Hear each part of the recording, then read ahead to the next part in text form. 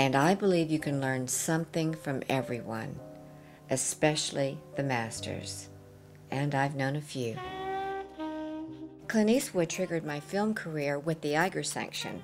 When we weren't filming, he took the time to teach me about directing, lighting, shooting, and editing, introducing me to every aspect of being a filmmaker. Father of the sexual revolution, Henry Miller changed the face of literature with his first book, The Tropic of Cancer.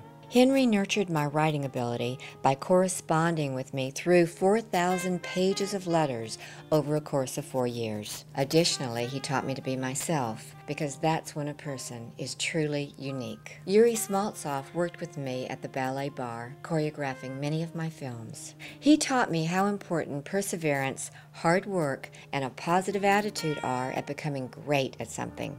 I met Ken Marcus, a master photographer, when the Lifestyles of the Rich and Famous hired Ken to photograph me for the show. We later collaborated on a coffee table book, shooting for more than half a decade. During that time, he introduced me to a glamorous form of eroticism. Little did I know, he would go on to become another kind of master. But we'll get into that later. We all have the potential to be a master at something.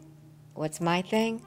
Well, I wrote 2 best-selling books, How to Be the Best Lover Your Woman Ever Had and Secrets of Seduction for Women. These led to my creating a monthly column for Playboy magazine called Centerfolds on Sex. Every week, a different playmate would come to my penthouse in Beverly Hills, where we would talk about men and sex for hours. Between the column and touring the entire world promoting my books, it seemed like all I did was talk about sex. How has seduction changed over the years? I think that people are trying harder, and I think that they are being a little bit more creative with each other. That's what makes for great sex, is that wonderful mental stimulation. I talked to several men, too, when I wrote this book, and they said, well, how did they expect us to know? No one ever told us. Our mothers didn't tell us how to make love, and the ladies that we've been with, they don't say, do this, do this, do this. So, you know, this book really tells them what we want. Because a woman wants a confident man in the bedroom and out of the bedroom. Confidence is a very big thing. It's that manly thing, you know, that we're so attracted to anyway.